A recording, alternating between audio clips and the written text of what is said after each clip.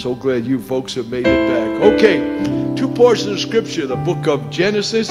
You want to turn there with me? Genesis chapter 16, I think it is. Genesis 16. And I'm beginning, please, with verse 5. And Sarai said unto Abram, my wrong be upon thee. I have given my maid into thy bosom. And when she saw that she had conceived, I was despised in her eyes. The Lord judged between me and thee. Abram said unto Sarai, behold, thy maid is in thine hand.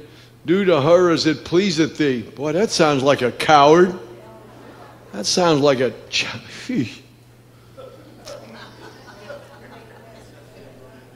Husband doesn't want to get involved. Whatever you want, honey, is fine. Now watch this. And Abram said, well, do whatever pleases you. And when Sarai dealt hardly with her, she fled from her face. And the angel of the Lord found her by a fountain of water in the wilderness, by the fountain in the way to Shur. He said, Hagar, Sarah's maid, I've taught this to you before. He never addressed her as Abraham's wife because she wasn't his wife. Sarah said, you can have her a wife. Heaven didn't recognize that. That was just a one-night shack-up. That's all that was. And when the angel comes up, he said, I'm not talking to your Abraham's wife. No, you're Sarah's maid. I don't care what kind of foolishness you guys pulled off. I ain't recognize it. But just stay with me just for a second. Don't get defensive. I got something great to say.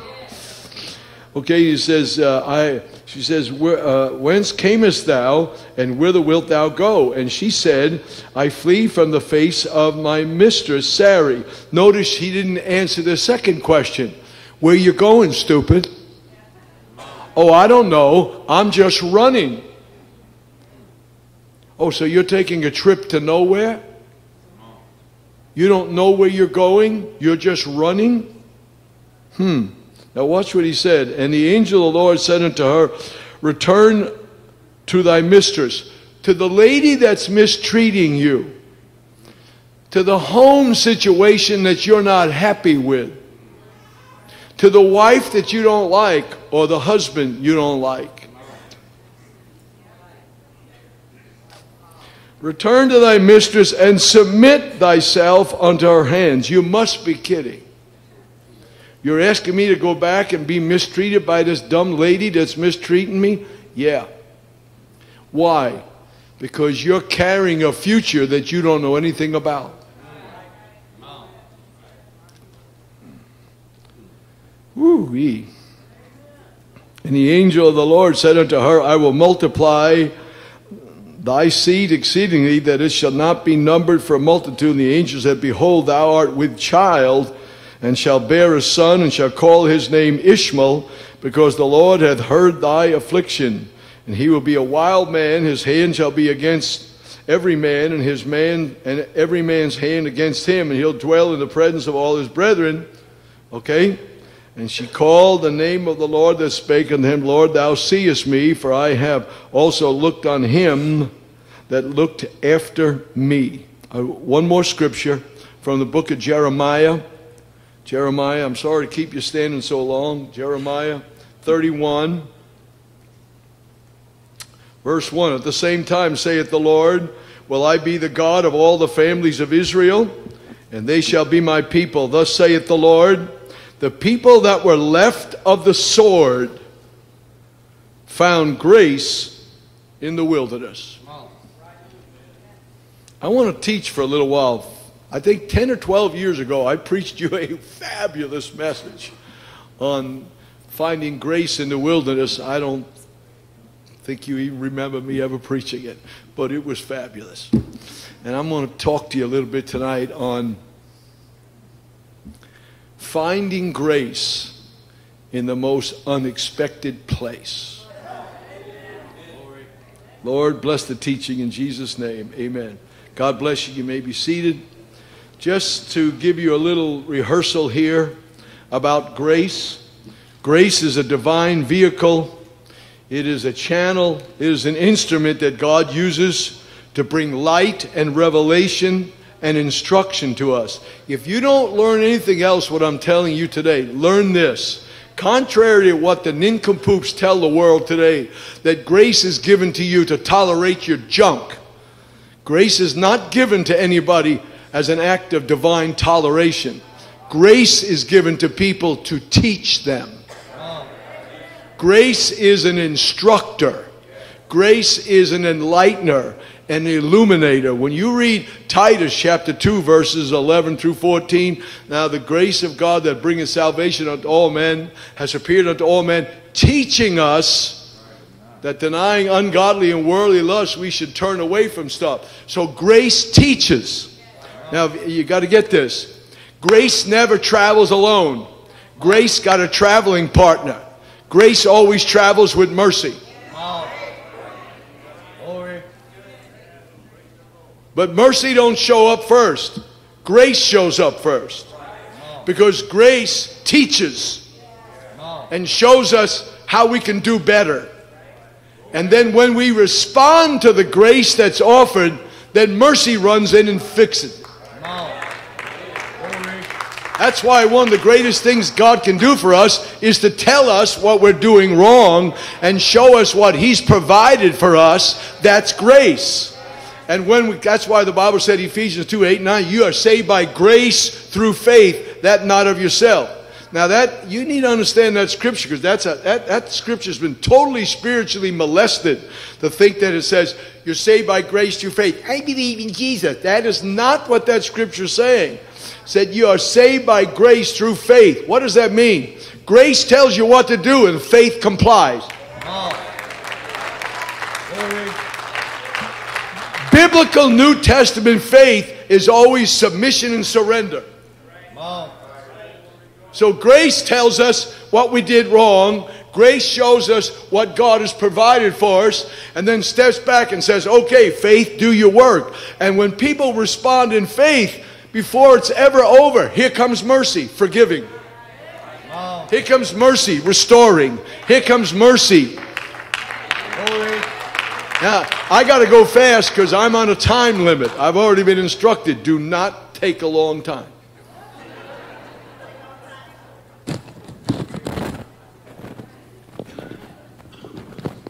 I'm going to try it again. Grace, a friendly disposition from which kindly acts are provided, showing loving kindness towards, a sense of favor bestowed upon guilty people.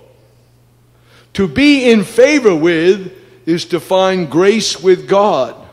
For grace is an overture given to people who are undeserving, kindness and goodness and gentleness that is given to people who are guilty or out of the way. So that's why the Lord talks to us through Apostle Paul in so many epistles. He said, if you're saved by grace, how do you act so proud and ignorant?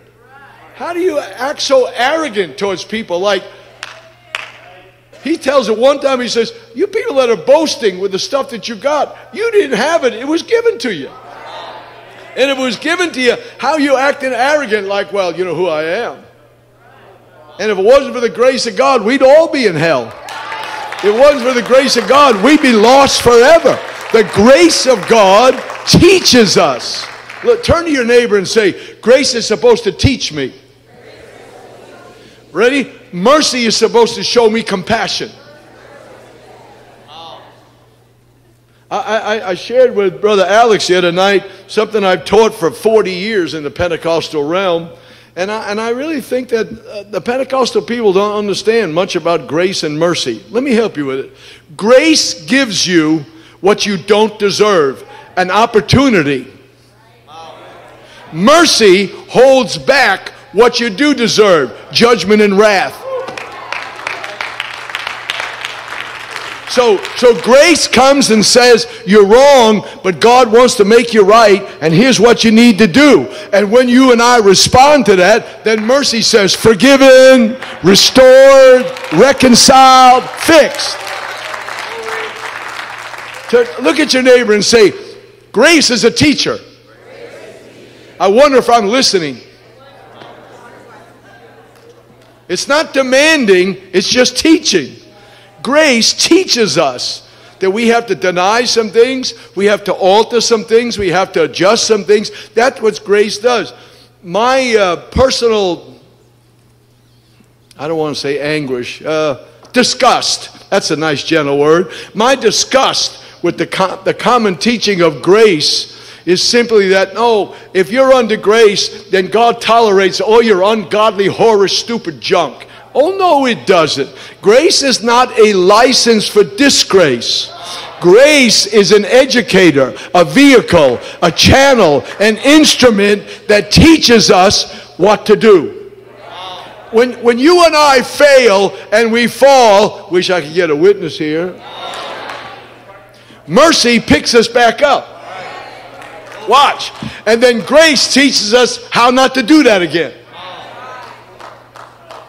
So that's why nobody can make it to the city without grace and mercy. I wish I had a witness here. We are debtors to grace. We are debtors to mercy. We couldn't even come before the throne of grace except grace is teaching us, come on, you're welcome. You're welcome. Come to that you might receive help in the time of need. So grace is trying to teach us that we're mistaken. And then mercy is trying to fix our mess. And then grace is trying to say, now don't do that again. Now, I don't know about you, but I've had grace teach me lots of times, don't do that again. And I said, no, I think I'll do it. And then once I do it and I fall in the same mud hole, I'm looking for mercy. Say, where are you, mercy? Oh, well, I travel with grace. Didn't you listen to what they told you? I know I'm talking. I'd like to talk for a few hours. I don't get to talk much. I'd like to talk. Grace. Let me go a little further. Grace. Undeserved favor, kindness, or goodness. God's grace is especially shown as He shows mercy and deliverance from the people's enemies or evil or Satan. Grace is a sovereign act. Listen carefully.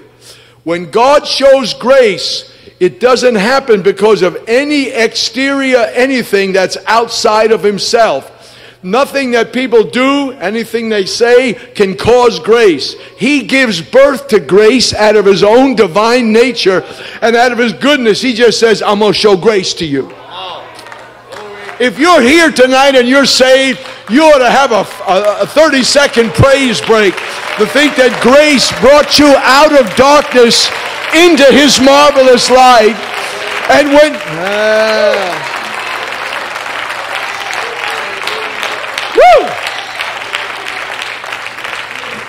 Grace teaches us some things. Grace is a wonderful thing. But like I say, grace is not a license for disgrace. I have talked to so many people over the years that talk to me like I'm in bondage, I'm in legalism, I'm a Pentecostal Pharisee because I believe that God requires some things. Oh no, I've had people say, oh no, I'm under grace. I said, let me help you with this, fool. From Genesis 3 on, the whole world has been under grace. Adam and Eve were under grace. Israel was brought out of bondage under grace. Israel received the law of God under grace.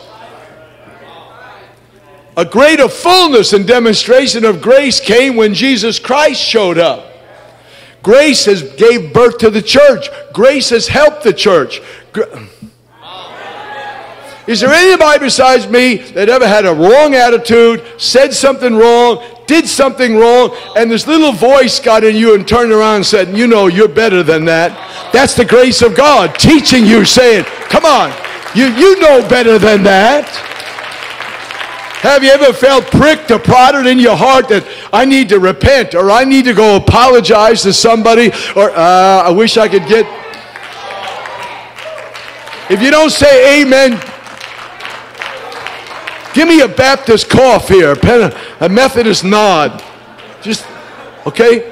You get this feeling like, I didn't handle that very good. Listen, when you and I do stupid stuff, or mainly I do stupid stuff, you do almost stupid stuff. When I do stupid stuff, there's this voice, this urging, this twinging, something in me that that says you didn't handle that very good, and you didn't show a good spirit about that. Now, I didn't conjure that up. I'm not going to indict myself. I'm not going to punch myself in the face. When that voice and that urging and that sensation comes, that is the grace of God trying to teach us, come on, you represent me. You're better than that. You're the body of Christ. You're a child of God. You're filled with the Holy Ghost. You're baptized in my name. The blood is on you. The name is on you. The Spirit is in you. Well, let me see. I can't see very good. So I guess there was about 5 of you had your hand up. The rest of you don't believe a word I just said. You don't ever have God just slap you around like that? You're probably not walking with God, because only people who walk with God get slapped around. I wish I had time. I'd like to really go crazy right now. In fact, I think I'll just mess up my sermon for a second. Let me ask you, are you a follower or do you walk with Him? They're not the same.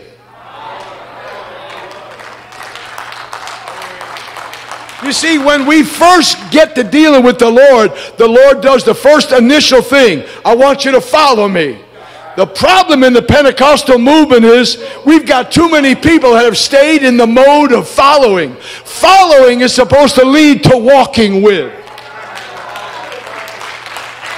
See, you and I can follow afar off, but you can't walk with Him afar off.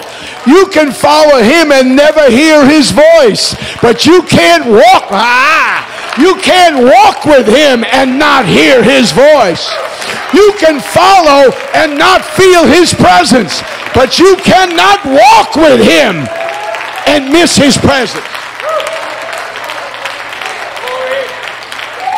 I don't know about you, but I've been asking God day in and day out, Lord, I do want to follow you, but I also want to walk with you. There's a big difference, because one can be at length and one is close proximity. How many times have I told this wonderful church, or I've challenged you and asked you, are you walking with God, or do you just walk with somebody that walks with God? Lot didn't walk with God. Lot walked with Abraham. Abraham walked with God. Gehazi didn't walk with God. He walked with Elisha. Elisha walked with God. Demas didn't walk with God. Demas walked with Paul. Paul walked with God. It is possible that you and I can be a believer, but really we're just a follower. We're not walking with Him. Remember the story that I've preached to you many times from Genesis 5 and Hebrews 11, where it talks about and Enoch walked with God and he was not. For God took him, but before his translation, he had this testimony. He pleased God. Can't nobody, preacher, anybody, music director, Sunday school, nobody can please God that just follows Him. I preached a great message years ago. I know it. It's in my brain. Said in order to experience removal, you got to experience approval. And you can't have approval when you're just following. Remember the story with Peter? The Bible said he followed him afar off when they arrested Jesus. That's the danger of following afar off. Because after a while, you're going to get put into a situation and you're going to lie your way out of it. He started cursing and damning and condemning. I don't know that guy. Never met him in my life. No, I know nothing. But one look from the Lord. Now watch. See, you and I can walk. You'd be surprised what kind of stupid stuff we'll do when we walk long distance. If you read John chapter 6, the Bible said that He turned around and told those people, except you eat my flesh and drink my blood, you have no life in you. Watch. Then many of those disciples that heard this, here it is, walked no more with Him. Why? Because in order to walk with Him, there are certain disciplines and consecrations and dedications that have to take hold of us if we are going to walk with Him. I can't see because it's got these lights on, so I'm just assuming that you like me. Fine. I'm going to give you a little quote from the prophet Amos. How can two walk together except they be agreed? You don't have to agree with Jesus to follow him. But you're going to have to agree with him to walk with him.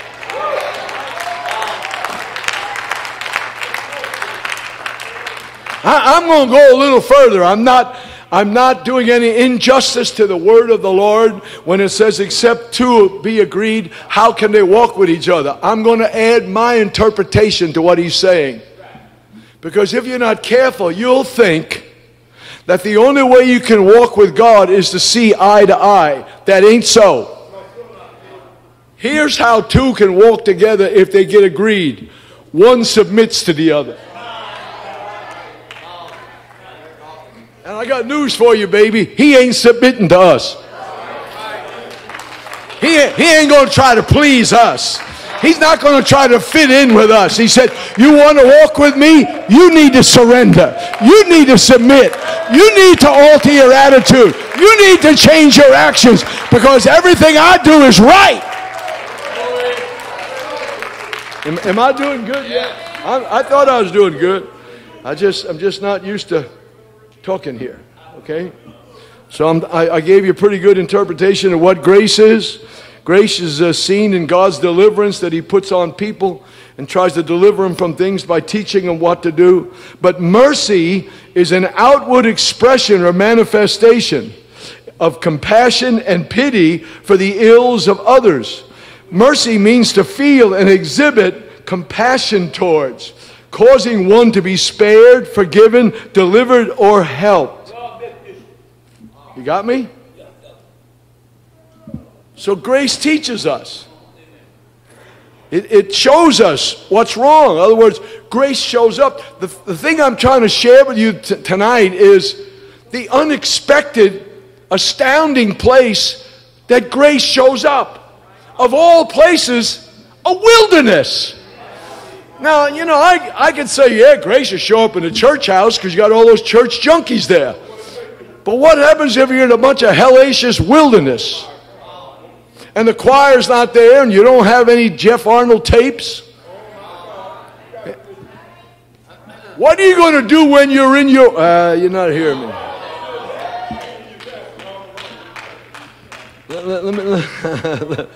Let me go a little further. Wilderness, an uninhabited place, a place that is desolate or desert place, deserted, lonely.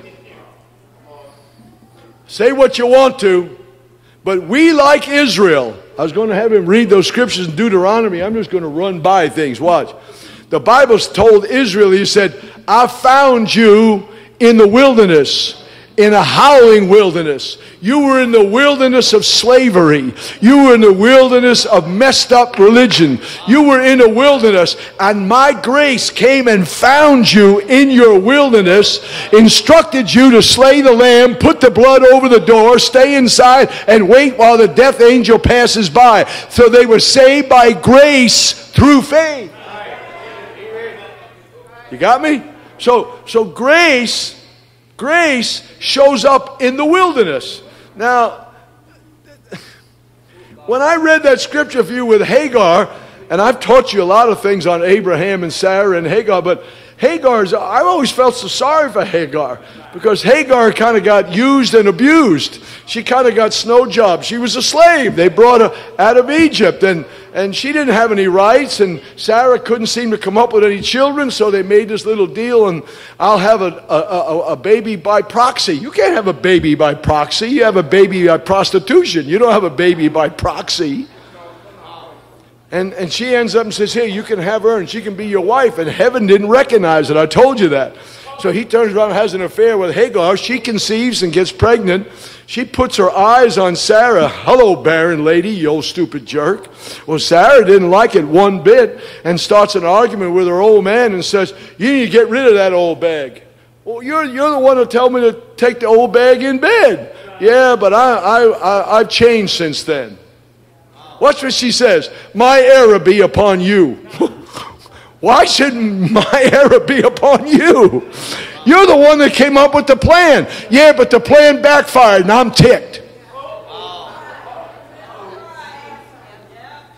Now, Abraham, if you read the rest of that scripture, Abraham is grieved. He's really grieved over what's happened here. And the Lord has to get involved with him and saying, don't be grieved over it. I'm going to get to that in a minute. But first lesson, Hagar runs away. And she's running for her life. She doesn't know where she's going. She's just tired of being abused. Well, please hear me. I'm trying to help somebody. You may be like Hagar right now, not with an illegitimate child, not with an immoral episode, but you could be moving right now wounded in your wilderness. You could have been mistreated by somebody, and that becomes a wilderness. Now, those of you that are acting like you're really saved and spiritual, I'm not talking to you. I'm talking to people who are honest enough to say, man, I've had to deal with a wilderness a lot of times. I've made a lot of mistakes. I've had people hurt me. I've had people offend me. I've had people disappoint me. Listen, baby, when you get in the wilderness, you don't know where you're going. You don't know how to get out because there's no, as our sweet pastor has been teaching, there ain't no signs in the wilderness. There's nothing that says 5 miles, Stuckies. There's nothing 2 miles, Paisanos, cold iced tea. Not in the wilderness. And so she stops at a well in the wilderness. Now watch. This is what blows my mind. In the midst of her woundedness, in her hurts, and her inability to get things turned around, God sends an angel to her.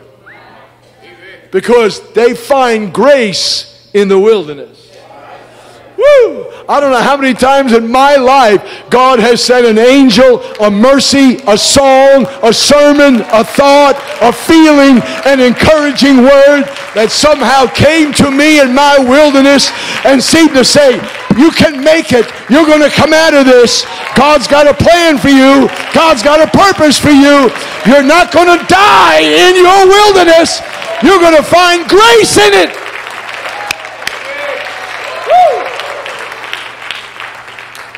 So the angel shows up and says, where you going? What are you doing? He says, I run from Sarah. She's being mean and ugly to me. And she turns around and says, get back there and submit yourself to her and put up with it. Why? Because your future is more important than your hurt feelings. And if you don't get back into the negative situation that you don't like, you will not give birth to your tomorrow.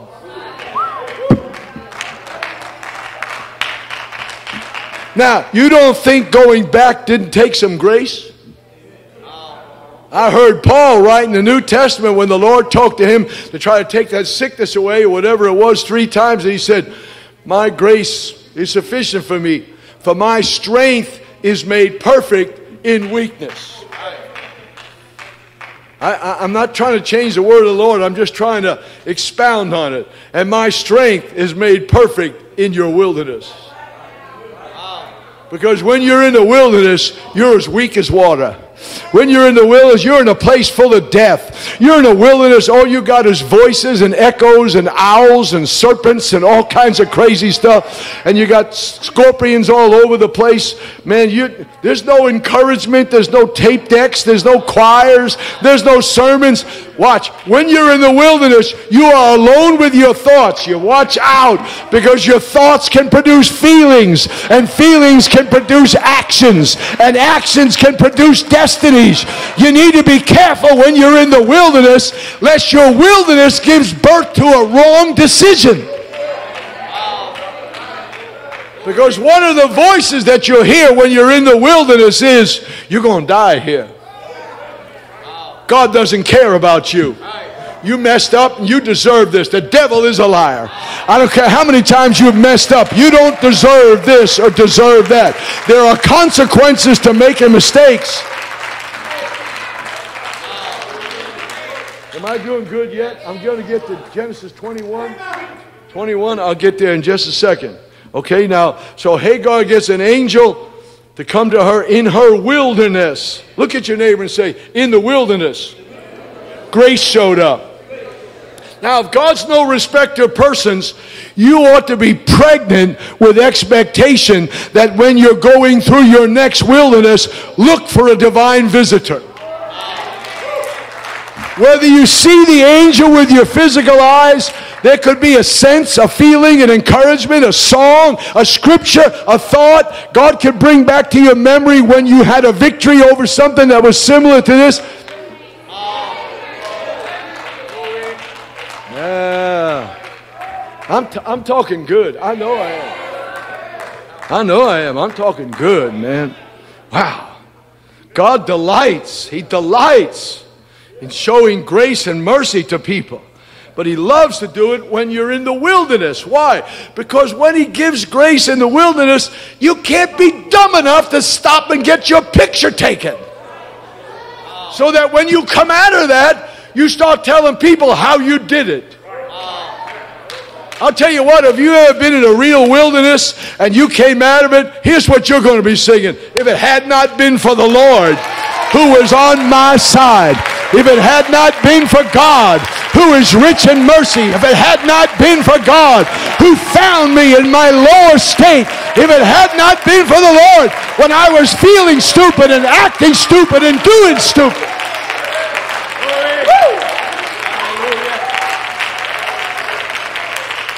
I know I use this term a lot, and I hope, I guess, I don't know, I hope it doesn't offend you. Maybe it does. I haven't heard. But I use this term all the time. I'm not a virgin voice up here. And if that offends you, I'm sorry, but I'm not a virgin voice up here. I resigned from this church, and I want to help some of you. You didn't fire me. You did not throw me out. You did not vote me out.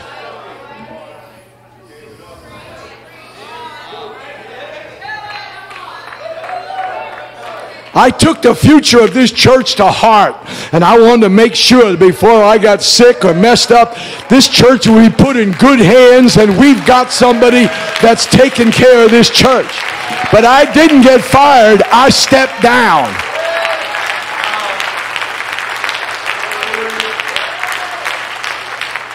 Now, that's just me talking. That ain't the Holy Ghost. I'm talking. And I said all that to say this. And since I stepped down, for 1 year, I have been wandering in the wilderness. Groping. Wondering. I have no second thoughts about resigning. Resigning was correct. Bringing this man in was absolutely correct.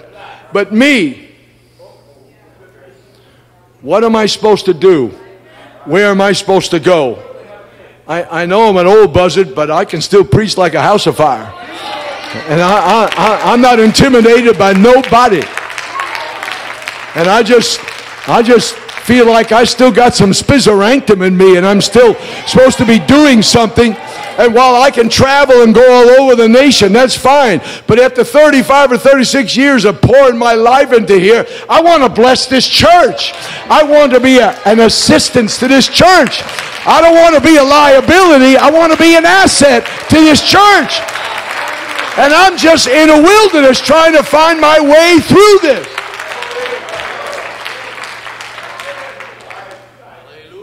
And I can't say enough good about Brother Tony. He's been so gracious and kind and generous and warm to me. But it's like we had a talk the other day, and maybe he's watching me on the movies tonight. Fine. Said we had a talk, and I said, "What am I supposed to be doing here?" He said, "Well, you're the bishop." I said, "What does that mean in English?" You ready for his answer? I don't know. I said, "Well, that's great. That makes two of us." I don't know either. So he was so kind. He said, "Well, what do you want to do?" I said, "I don't know." So I'm lost in the wilderness, and he's trying to pull me out of the wilderness. And it's like I'm going, I don't know. It's just like,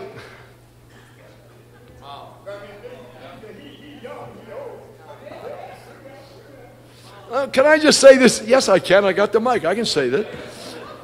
You are not a second-rate spiritual idiot because you're in a wilderness. Anybody in this Bible that ever did anything good for God had to go through wilderness experiences. Even the Lord Jesus Christ had to deal with the wilderness. You ready for this? But in the wilderness, angels came and ministered unto him. And if angels did it for him, angels will do it for us.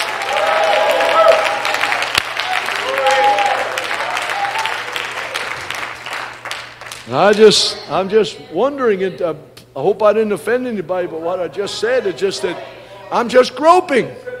I'm trying to find out what to do.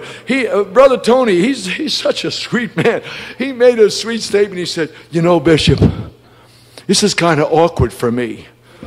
He may be watching the movie right now. He said, I have never pastored a church that had a bishop in it. I said, don't feel bad. I've never been in a church where I was the bishop.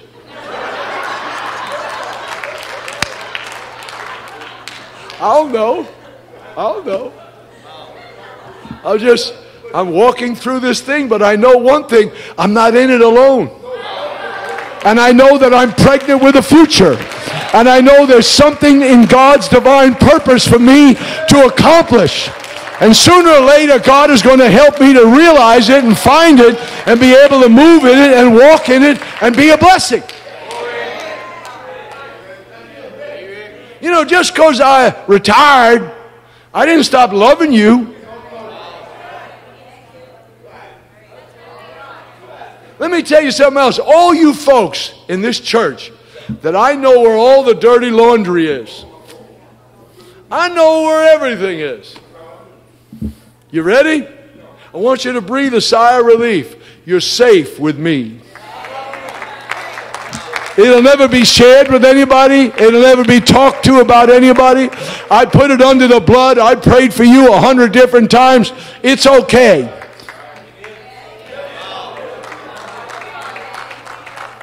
Sometimes people that you do the most for are more afraid of you than anybody. People that you've lent money to or given money to despise you after a while. People that you've helped them and you've covered their sins under the blood and they had their little promiscuous foolishness and they did some stupid stuff. They're always looking over their shoulder like somehow you're going to expose them. Baby, let me help you. I got apostolic amnesia. I ain't worried about nothing that's happened before, and I'm not holding anybody hostage about anything. I got too many skeletons in my closet to be digging up your skeletons and putting them out. But I know one thing, God is rich in mercy, and God is the God of all grace. And I am indebted to grace, and I'm indebted to mercy. And I owe so much to God, I ain't got time to point fingers at anybody. Well, that was for free. I'm getting the description just a minute, Rev. So Hagar has been found by an angel at a fountain, and the angel tells her to go back because grace will always locate you. Here's what I'm excited about. It's in my notes. Here's what I'm excited about. The Lord, I was praying, and God gave this to me. I stopped and I wrote it right down. He said, tell my people, no matter how terrible and wicked their circumstances are, I can find them. No matter how bad their personal condition is, it will not thwart my grace from showing up where they are just like they are to help them change. Now, grace expects us to change, and mercy helps us change.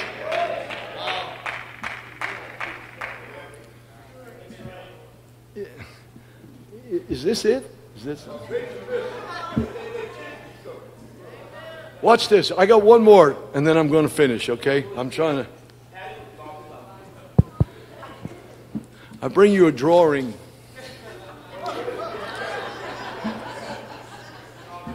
Come on, read for me, Rev. 21:14. And Abraham rose up early in the morning and took bread and a bottle of water and gave it to Hagar, putting it on. Now wait a minute. Let me Brooklynize this statement just now. And Abraham took the girl that he took to bed and had a baby by and threw her out. Now Sarah wanted her out of there.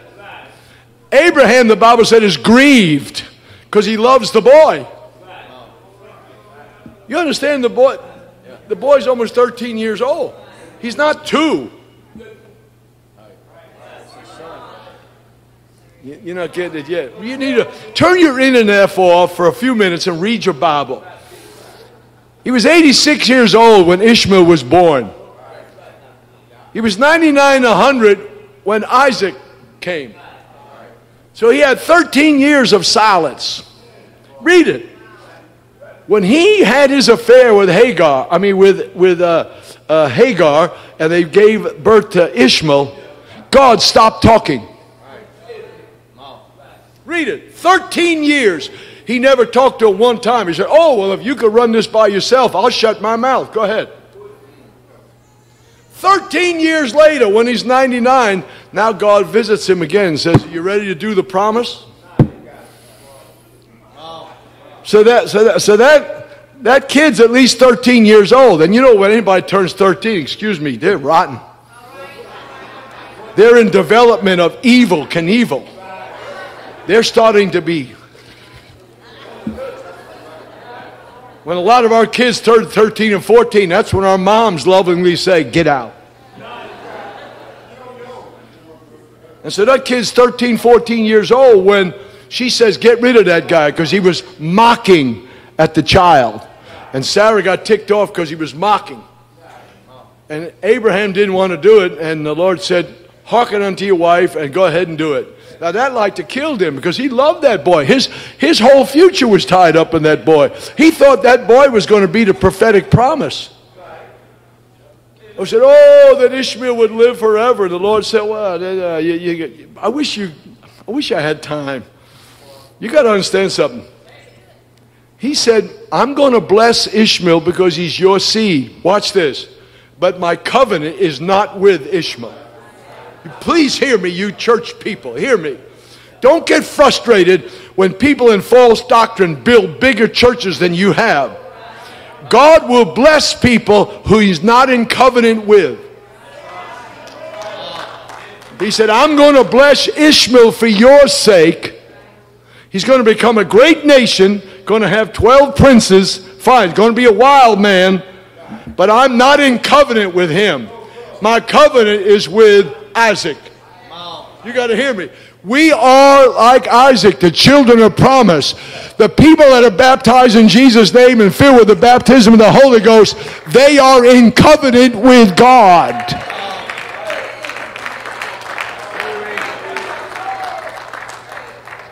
Oh, God. So he turns around and he says, throw her out. He puts a bag of a thing on her shoulder. Says, goodbye, honey. Goodbye, Ishmael. Hope you make it in the wilderness. Don't you know his heart was broken? Like any mom or dad who send their kids off somewhere, aren't their hearts broken? Now watch this. Read for me, Rev. Are you bored? No. I can't get used to the silence here. Are you bored? They don't usually have these lights on for me, so I'm blind completely. I can see Daniel, just about Daniel. He doesn't have his wallet out. I know that. Okay. Are you ready? Read for me, Rev. And the water was spent in the bottle, and she cast the child under one of the shrubs. She cast the child under the shrubs. And she went and sat her down over against him a good way off. Yeah. As it were a bow shot. A bow shot. For she said, let me not see the death of the child. Right. Other words, go ahead. And she sat over against him and lifted up her voice now and watch. wept. Watch what's going on in the wilderness. There's crying and there's dying. And here comes grace. Hallelujah. Let me try it again. Crying, dying. Here comes grace. I didn't say worthy and deserving. I said crying and dying, and here comes grace. Because grace doesn't happen because of anything outside of God's nature. He just sovereignly graces people. He just graces whom He will grace. And so He looks at this woman who's crying and the child who is crying and dying and says, I got to help this situation. You see, here's what you got to understand. The verses before that I read when the angel met her at the well, he gave her a prophetic promise. Here's the dirty trick with the wilderness. I've been there enough. I got a season's pass in wilderness. I know what I'm talking about. When you get in the wilderness, you forget the promises.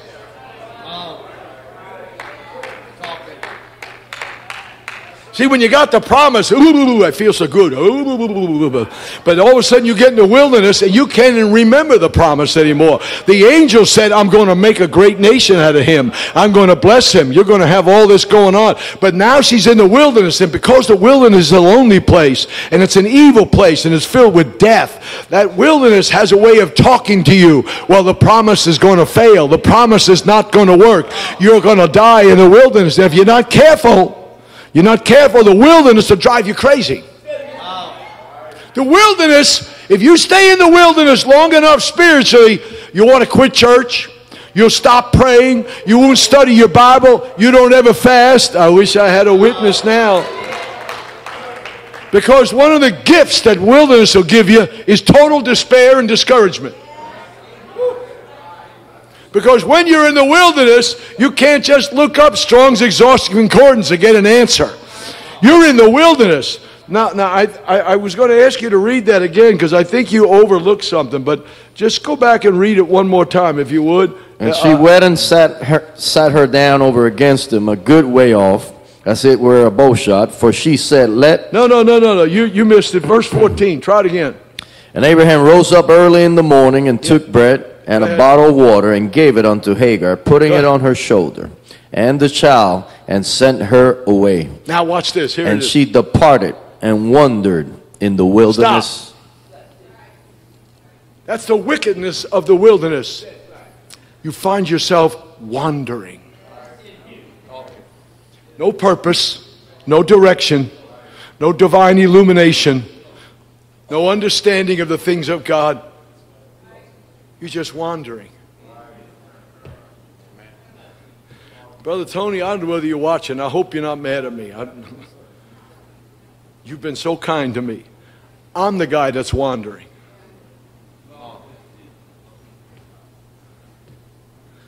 I'm trying to find my way. I'm going to find it after a while. God's going to help me to know it. I'll find it. But at the present time, Brother Frank, it's not fun. The sand is hot and the air is dry. And there ain't much water. Ready for this? And when you're in the wilderness, Daniel, there's no fellowship. All those stupid people that stay out of church all the time, they're dumb as a dead frog. When you abandon and abort fellowship with the people of God, you're shooting yourself with spiritual suicide. I'd rather keep coming to a church with people that have problems than stay home and watch TV or play on the internet or do some other stupid something. Amen. Sometimes I come to this service and I'll walk around and shake hands, and Melanie's always got, she's just a sweetie pie. She's just got $1 million smile. But there's a half a dozen people in this church that I make sure I see them, because 9 out of 10 times they go. And there's 20 or 30 that I try not to shake hands with, because it's the joy of the Lord that keeps them going. It's like I just go, look out, Jack, there's some kind of disease a hold of you, pal. I do that all the time with you, Joni. I know I kid and I laugh and I go, okay, you're the lady with the dollar kisses. Here we go. She just smiles and laughs. I said, well, that's crazy. That's okay. When you are in the wilderness as many times as I am, I need a little friendship.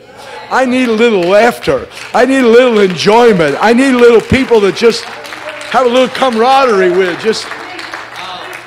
I don't like just shaking hands with Pentecostal salmon. I don't like that.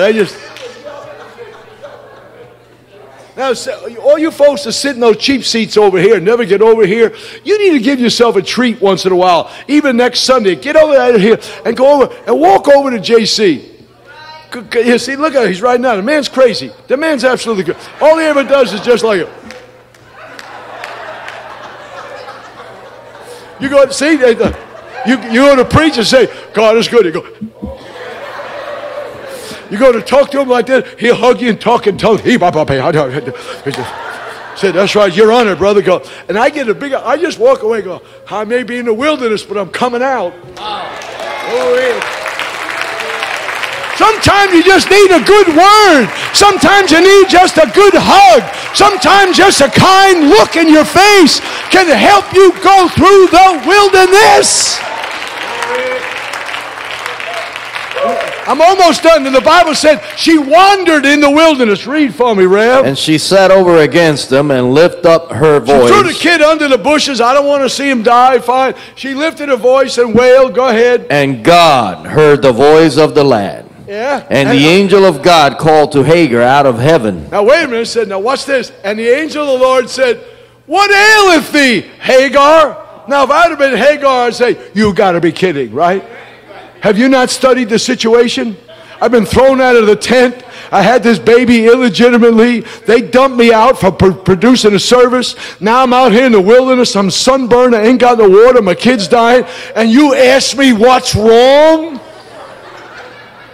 Well, you laugh all you want to, but I wonder how many of us besides me that God sometimes through His Spirit has said to you, what's wrong? Why are you so upset? Why are you mad? Why are you depressed? Why are you discouraged? Am I not rich in mercy? Have I not told you I'll never leave you? I'll never forsake you. I'll never put on you more than you can bear?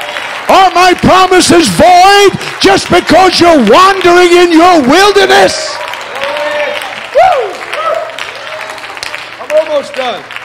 I'm almost done. I'm sorry. I was supposed to finish in 30 minutes. Go ahead. Read for me. And the angel of what aileth thee, Hagar? Fear not, for God hath heard the voice of the lad where he is. Watch this. Now watch this, so powerful. Arise, lift up the lad. Wait a minute. Stop. I wish I had time. I'd like to preach this. It's time in your wilderness to pick up your dream that you laid down. The lad was her dream. In the wilderness, he's become her nightmare. And God says, I'll tell you what, when I visit you by grace in your wilderness, I'm going to tell you to pick up your joy, pick up your faith, pick up your dream, lift up your hopes. Woo! Sometimes you don't even know you've laid it down until God talks to you in the wilderness. He said, lift up the lad. Read. And hold him in thine hand. For I will make him a great nation. Now he's rehearsing and renewing the promise that was made way back at the well. And I will bless him, and I will anoint him, and I will use him. Sometimes in the wilderness, one of the blessings is God gets to refresh us and rehearse to us the promise He's already told to us that we somehow have forgotten. Because one of the ministries of wilderness is amnesia. Read. And God opened her eyes. Wait a minute. Here's the next thing that happens. And when grace shows up, grace will show you stuff that's there that you didn't know was there. Here's why, Aunt Carol. Here's why. Because when you get in the wilderness, your hurt feelings, your upset, your frustrations, your financial problems, whatever the situation is, it has a way of blinding the best of us. Because God didn't just make that pool of water, Frank, right there. That water was there, but she was full of grief and resentment and anger and bitterness. And I'm telling you, when you get in a wilderness and you let those kind of feelings and thoughts work in your life, it can blind the best of us to what God has in store for us. Now, I think, as Brother Tony would say, I think that was a good place to give a good amen right then. You missed a good chance to say something. Well, I feel like I'm talking to a bunch of people up here that are you having trouble with the word wilderness? You don't know what it means? You holy roller people, you've never had to deal with the wilderness? Unanswered questions? Unfulfilled promises? Divine dimensions of God that you were expecting God to do this and do that, and instead God put you in the wilderness? Don't you get it? One of the blessings of the wilderness is we're funneled down to one hope. If He doesn't help me, I'm dead. If He doesn't come to my rescue, I'm dead. If He doesn't show up in my wilderness, I'm not smart enough to survive my wilderness. Are you ready to go home? You ready? You ready? He said, lift up the lad. I'll finish it. Lift up the lad. Fine. Lift up the lad. And he opened her eyes and she saw the water. She drank, the boy drank, and the future was guaranteed. Watch. And she came out of the wilderness. I got one more little story to if I can. You see my sign?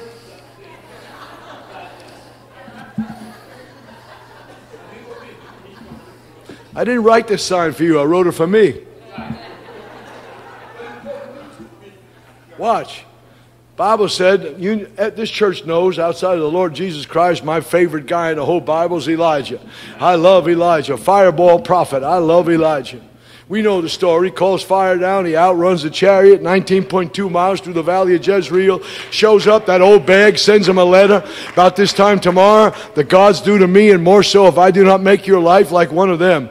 Daniel, I shouldn't use the word broad. I won't say that. That woman is as safe as can be. She is saying Elijah's demise is depending on the gods that don't exist. Said the gods do to me. What gods? Not the ones that didn't answer on Carmel. Not the ones that couldn't call fire down. What gods are you talking about? So she's safe when she says, the gods do to me. You lying dog. There ain't no God. You're safe as can be. You ain't going to get hurt by these gods that can't do nothing. I make your life like one of them about tomorrow. We know the story. He got filled with fear and got filled with panic, and he ran. This is what I've spent 40 minutes trying to get to my message. And the Bible said when he saw that, he ran for his life. The scripture says he went a day's journey into the wilderness. Uh-oh, here we go again with the wilderness. And he goes under this little juniper tree, and he says, Lord, let me die. Watch out. You get in the wilderness deep enough and long enough, you'll think you want to die. You want to give away your future because you can't see anything but the wilderness and the threats behind you. Wait a minute. And when you get in the wilderness will magnify our failures 1,000,000 times over. So he's under the tree, right? Under that bush. Bible said he's under a juniper tree. Behold, an angel of the Lord came and touched him. Well, wait a minute. They found grace in the wilderness because your situation and your conditions and your circumstance don't stop him. And your personal spiritual condition, good or bad, doesn't stop him. And that angel found him there, exhausted under the tree. He's filled with panic. This is a guy that just killed 850 prophets.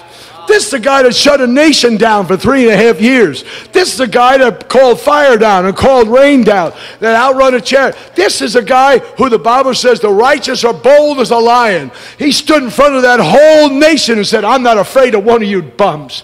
And this silly lady writes him a note and says, I'm afraid of you. Why? Because the best of us will have our moments when we panic. The best of us will have our great faith crumble on us.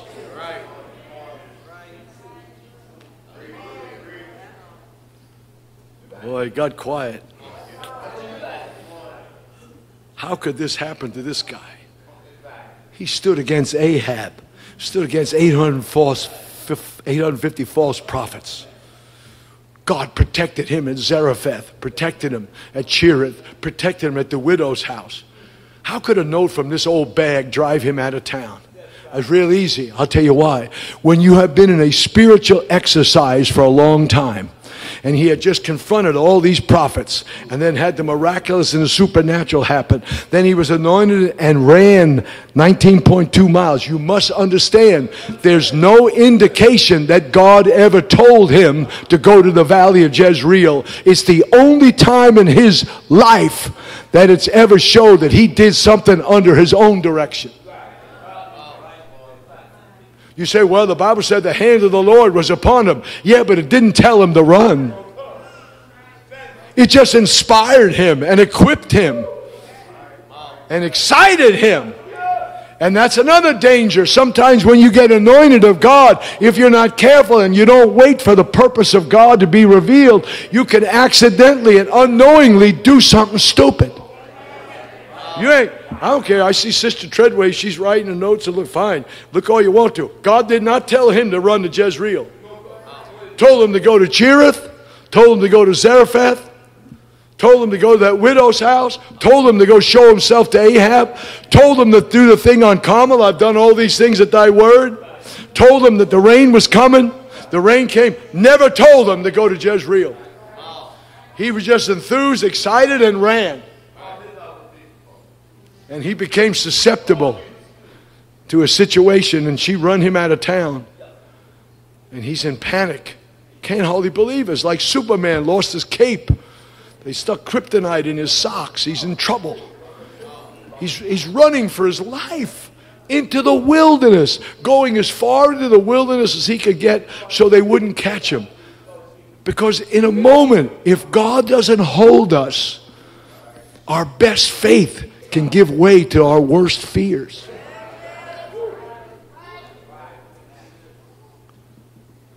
We know the story. He's under the juniper tree and the angel come, and I like that, Bruce, because apparently the angel watched over him. No critters ate him during the night. The angel just showed up. It's like God said, hey, I've been watching my boy Lige. He's really discouraged right now. Would you go take care of him? Now, I don't know about you, but the little bit that I've studied about angels, angels are such supernatural, high, holy beings. They're not given to making breakfast. They take care of God's throne. They run God's universe. They do divine battles against spirits, wickedness in high places. They don't bring people an egg McMuffin and a cup of coffee. And watch this. To me, this is so cool. You ready? Mel, give me your smile. Are you ready? This is so cool. God says, yeah, but I know Elijah's failed me right now, and I know he's discouraged and he's disobeyed me, but I love him so much and he's done so much for me. I'm going to show him some special service. I'm going to send him a male waiter. And he taps him and wakes him up and says, hey, get up, eat and drink. It always blows my mind, JC. It blows my mind. When he looks up the angel, it's like, no big deal. Now, to me, I find myself in Elijah. Here's why, Joni. You ready? I'm telling you, here's why. He ate that meal, never said thank you. He said, I deserve this. Really? Never said thank you. Never said praise the Lord. Never said nothing. He just gulped it down. Went back to sleep. Angels stayed around, waited. Hey, stupid, get up, eat and drink. For the journey is too great for thee. Watch, in the wilderness, you can get divine direction. God knew where he planned to go. I'm trying to finish. I'm sorry, I'm so late. Watch this. Elijah is dejected. Ready, Vince? But not rejected. He has failed, but he's not forsaken. He's done something awful. He went AWOL. But he's not abandoned. That's us. Even in our worst moments, even in our darkest wildernesses, God will not turn his back on us when we make some bad decisions.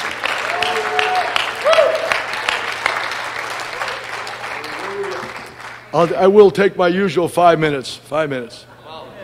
You ready? He goes to Horeb. He goes into the cave. You know the story? Do you really know the story? I wonder if you really do. You know the story? Elijah, what doest thou here? Now you understand, when God asks you a question, it ain't because he don't know. He asked him a question. He said, what doest thou here? What he was saying was, you're not fulfilling my purpose being here. Why are you here? Why are you here? Why did you abandon your post? Well, they've killed your prophets and they've slain them all and they've pulled your altars down and nobody's living for you. I am left and they're trying to kill me. I get a kick at it. They are trying to kill me. One dumb lady. See, that's what happens when you get into the wilderness. It multiplies. They are trying to kill me. He says, really? You know the story. He puts on a show. He turns around and he says, Elijah, second time, what doest thou here? Oh, I've been very jealous for the Lord, and they've killed your prophets, and they pulled down your altars, and they're not obeying you, and they're not listening, and I only am left. Now, I'd just like to say this while I'm leaving. Now, you can disagree with me, but I am totally right anyway. Obadiah put a badge on himself because he had kept those prophets in the cave, all those hundreds and hundreds of prophets, and said, was it not told Elijah, my master, what I did when Jezebel killed all the prophets? How I took them by hundreds and I fed them with bread and water in there? Let me help you with this. A prophet that doesn't prophesy is useless. As far as Elijah was concerned, all those morons weren't worth talking to. Because 100 hiding prophets are worthless. Not as bad as 100 Pentecostals that keep their mouths shut. That never witness and never testify.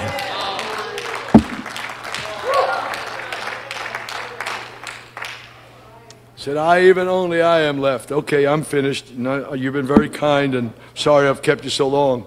Here's what I wanted to bring up for you. He's dejected, not rejected. He's failed, he's not forsaken. Okay? He's AWOL, he's not abandoned. Here's what I love. In all that dissertation between God and him, God never brought up his failure.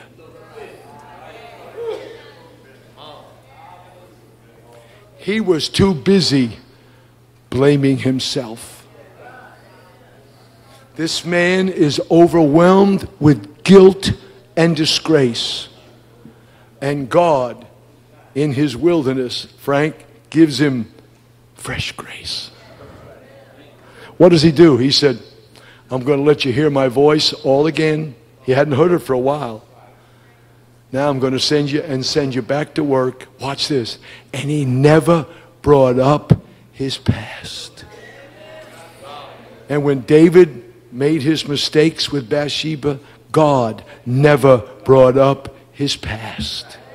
And when Jonah got swallowed by the whale and the Lord delivered him, God never one time mentioned to him his backsliding and his disobedience. He said the word of the Lord came to him a second time saying, you ready to do my work? See, God will not bring up your past. He lets his people do that. You can stand. You see my sign? See my sign? Here's what it says. This way out. Lord, thank you for the Word of God. Thank you for the wonderful people. Thank you for the honor and the privilege to try and share some things about they found grace in the wilderness. Lord, I thank you for grace in my wilderness. I thank you for how many times you have brought grace to my life in my darkest hour, my loneliest time. Even now, as I'm wandering, trying to find my direction and which way to go. And I know you're going to help me, but I thank you that surely as you showed up for Hagar and you showed up for Elijah, you're going to show up for me and for this church. Bless us and keep us safe. Bless Brother Tony, the rest of his preaching. Bring him home safe and sound. In Jesus' name. And everybody said amen. Shake hands, be friendly, go with God. It's over. I'm done.